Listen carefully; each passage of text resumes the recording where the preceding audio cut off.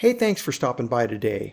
I'm going to show you how to sync the color palette in LightBurn with your third-party design software like Affinity Designer or Adobe Illustrator. Any of those, this process will work. So the idea is that we're going to create a grid system down here, and we're going to set the modes to fill on all of these different colors, and we're going to go ahead and generate 30 of those squares, and we're going to assign each one of those squares to a different color. And at that point, we don't care about anything as far as settings are concerned. We're only concerned about the color. And so all of your modes will be fill, and we will want to export those as an SVG. And then I'll show you when we bring them into the third-party design software like Affinity Designer, I'm going to be able to create a custom color palette that I can design from. And that way, if I know that I'm bringing a design back into LightBurn, I can pick those colors that already reside here, and that way I don't have to convert them back. And it's a time saver. So I'll show you how to do this. Step one, we're going to go ahead and just create a rectangle here, actually a square, a 1/4 inch by 1/4 inch. The size really doesn't matter because the only thing we're interested in this entire process is the color that's assigned to this particular square. And so I've gone ahead and generated a square 1/4 inch by 1/4 inch. I have made sure that the mode is fill. The settings don't matter. But this needs to be in fill mode. And then what I'm going to do is to generate the 30 different squares that I need. I'm going to make sure that my square is selected. I'm going to come down here to the rectangular array tool. And I'm going to, since we want 30 colors, I'm going to say I want 5 across and 6 down. And that should give us our 30 squares. And so I'm going to say OK. And at this point, all I'm going to do is I'm going to go ahead and assign a different color to each one of these squares. So like this first one will be black. If I select the second square, excuse me, if I select the second square, I'm going to say that one's blue. The third one is going to be red. The fourth one is going to be green, and you get the idea. So you go along and you select all of your different colors that will give you all your different color swatches. One thing that I like to do is I like to fill them in so it's a little easier for me to see what's going on. So what I'm going to do is come up to here to Window and select Toggle Wireframe Filled. And what that'll do is that'll actually fill in the color. So now it's easier for me. I can select this one here, and the one after green is going to be this kind of off yellow, and you want to make sure that these are filled in. And we'll just go down and select all these different colors, and you get the idea. I won't bore you with all the different details, but you're going to go ahead and fill all these different, and then I'll come back when these are all filled in. Now that I've got all the colors filled in, so we've got 30 colors here because we start at 0, 0, so there's 30 colors across here.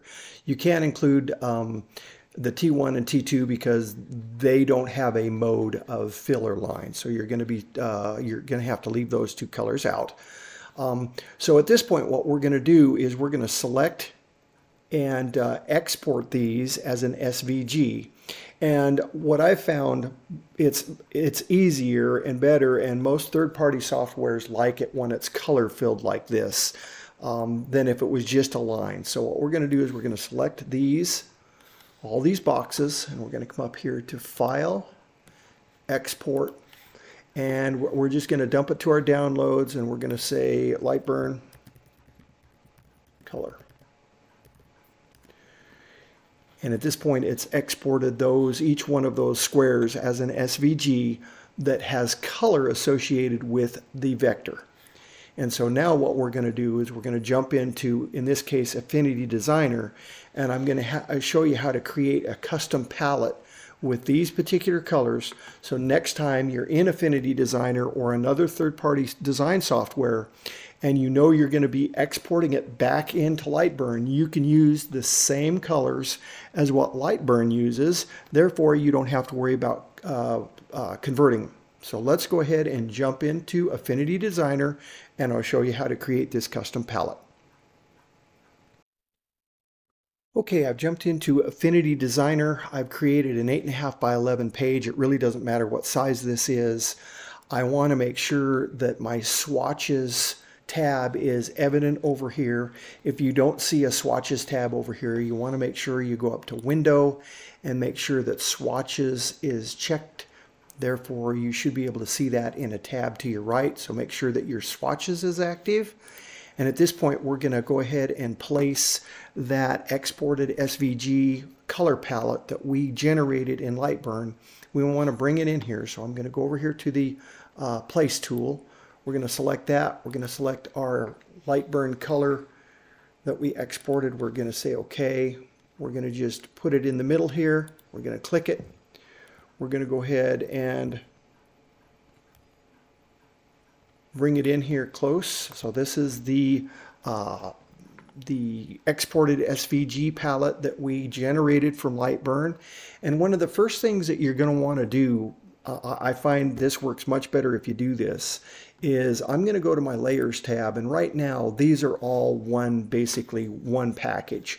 We want to go ahead and select Edit Document, and what that'll do is that'll break out each one of these color boxes as a curve. And that way we can go ahead and assign all these different colors. You're not able to do that unless you do this step. So just remember, you've got to select Edit Document before you go to this next step. Okay, at this point we've got our embedded document. So we went to Edit Document. It opened it up. If you look at these layers, these are all individual curves. So they're all vectors that have been colored in, and this is where our color swatches will be generated from. So the next thing we're going to do is we're going to make sure we go over to our swatches tab. Okay, and you notice right now I don't have any other custom palettes, and so what we're going to do is you want to just make sure that this is open. We're going to come up to Create Palette from Document. And when you select that, there's two options here, as an application palette or as a document palette. The application palette is one that I recommend because that way going forward, whatever new designs you create, this palette will be available to you. If we were creating a document palette, it would only be available for the current document that we have open. So be sure you check that you select the application palette, and we'll go ahead and do that. And you notice now that we've got all of these color swatches over here, and it named it as embedded, and that's just because that's the name of the tab. We'll go ahead and change that. So right now we can go ahead and come up here and say we want to rename that palette, and that's the current naming convention, and we'll just put in LightBurn color. Hit enter. And now we see that we've got a color palette that's indicated as LightBurn color. Now, one of the things that I like to do is it didn't load the same sequence. In other words, it didn't start with black, blue, red, green. These are my four primary colors that I use in LightBurn. I use black for a frame layer, blue for engrave, red for cut, green for score, and then all these others I just ad hoc and use the other end of the palette for my fiber lasers. So usually you should be using your color as a function and not as a setting. My color palette up here, I like to have at least the first four colors match the way they are in LightBurn. So in LightBurn, they're black, blue, red, and green. And so what I do is you can just drag and move these around. And so what I did is I drug the black to be first, the blue to be second, red to be third, and the lime green to be fourth. And those are the primary colors that I'm using for my designs based on function, whether it's a frame layer, an engrave, a cut, or an engrave. Here's the other thing. If you want to do it, you can actually right mouse click these and rename the fill. So if you wanted to rename this to frame and the blue one to engrave, and the red one to cut.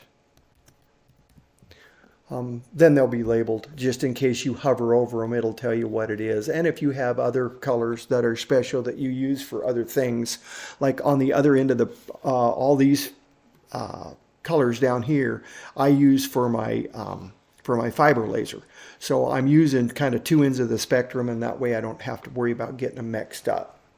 Okay, so let's go ahead and make sure that our swatches work right. So all I've done is I've just come in here, created some basic shapes and colored them in with our swatches. So I selected the shape and selected the color, colored these in. I did a little design here, so you have an engrave in the middle with a red cut line on the outside. And at this point, what we're going to do is we're going to export this back out of Affinity Designer and into LightBurn. And so the one big gotcha you got to remember when you're exporting from Affinity Designer and many other third-party design softwares is when you make your selection and you say File, Export, you want to make sure that you're at a 72 dpi. If you export it at 300 dpi, which is pretty common default, it will come in LightBurn much bigger than it should be, and it'll blow all your scaling up. So you want to make sure that your DPI is set to 72 dpi, and then go ahead and export it. Select your, name your file, and away you go. We've already done that, so let's go ahead and jump into LightBurn, and I'll show you how to import these SVGs that we created in Affinity Designer with the LightBurn colors, and that way once they get into LightBurn, we won't have to change your color. Okay, we're back in LightBurn now, and we're going to import that file we just saved. So I'm going to go File, Import, and we're going to select the exported, and you notice now they all come in the right color. And so you've got your black, your blue, your red, your green. The only thing we've got to do is ungroup this and ungroup it and get rid of the black line that surrounds the design. And the reason it probably came in that way is because it was a grouped SVG instead of individuals.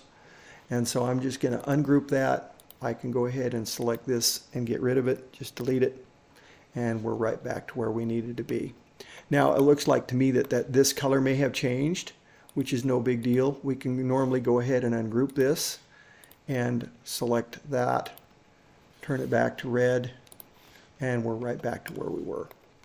And you can see I didn't have to change any of these colors, or at least the primary colors that weren't a grouped vector. It just saves you a little time. So hoping this information was helpful. If you like the content, please give me a thumbs up. It really helps the channel out. If you haven't subscribed, I'd sure appreciate it if you do so. Got a lot of exciting content coming up. And if you have the ability, hit that thanks button and contribute to the channel. I'd really appreciate that. Until next time, thanks and have a great day.